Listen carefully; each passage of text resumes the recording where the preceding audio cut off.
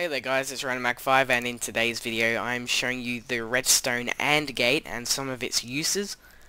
The reason why I'm making this tutorial is because I want to show my viewers how I make things with redstone. I am aware there is about, I don't know, say 100 plus videos on redstone around YouTube that are popular, but I just wanted to make my own and show you guys how I do it. So to start off this AND gate, I'm going to make it out of blue cloth. It's going to be 3 wide, a redstone torch here, here, and here, redstone dust there, 2 levers, and basically there's your AND gate. So how it works is, oh god, I got Instamine on still.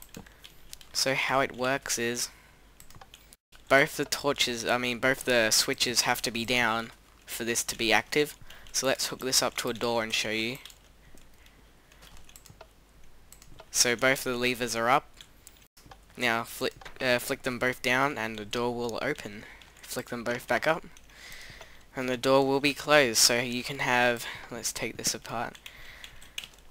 You can have one lever there, one lever here,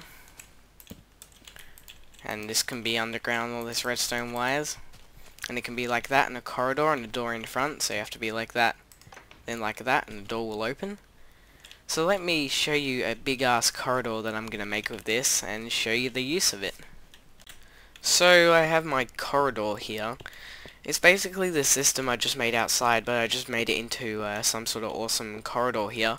Imagine there was like a big corridor coming down here, and then you'll walk down here and you'll be like, oh, let's flick them, and it'll open the door. Simple as that. This has a very good use, and this is how it works. Redstone, when this is turned on, this circuit is lit up, which turns that torch off down there. Let me just go down there and have a show around here. Which turns this one off, which will turn this one on, which will turn this one off, and this circuit will be off, which will open the double doors.